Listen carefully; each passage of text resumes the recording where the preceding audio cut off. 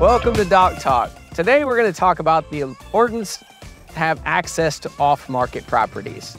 So Frank, what is an off-market property first off?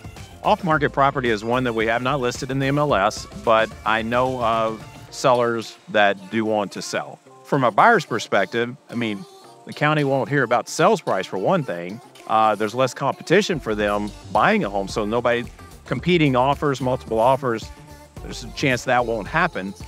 But then on the flip side, for a seller knows this, or at least I educate the seller of this, that, hey, there is no competition, so we need to get top dollar.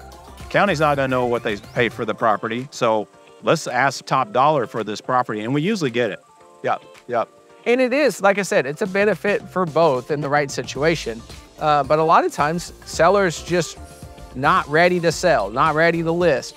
And they just, if the right number comes along, then they'll sell. How often do you sell these off-market properties? Oh my gosh, I sold one this week. I had a closing that was on Canyon Lake that was off-market. So I have a database of sellers that are ready to sell in properties that the timing is just not right. So if we've got buyers that, inquire, there's a good chance we could get them under contract on one of our listings that we do not have on the market yet. Yep. And one thing that we are actually right at the Lake Dunlap Dam. They're about a month out from finishing construction at the time this video is shot. This lake is on fire. Its inventory is extremely low.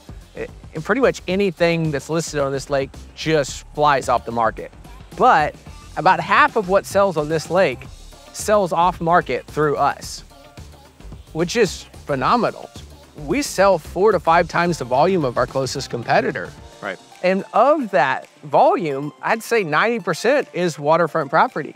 And I think the last time I looked, about 20 to 30% of those sales never hit the market. Right. So again, if you're relying on Zillow.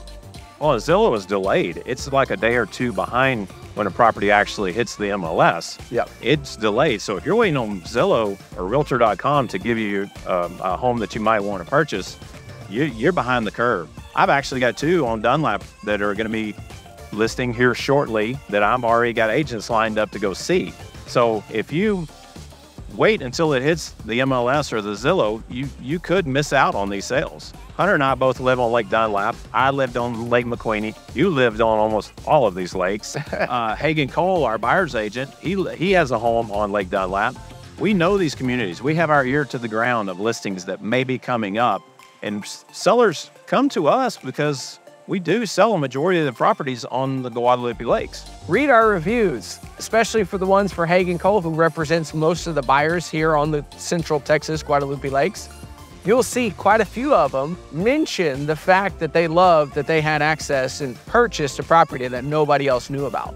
So if you're in the market for waterfront real estate in Central Texas, please give us a call, because otherwise you might miss out on that perfect lake house.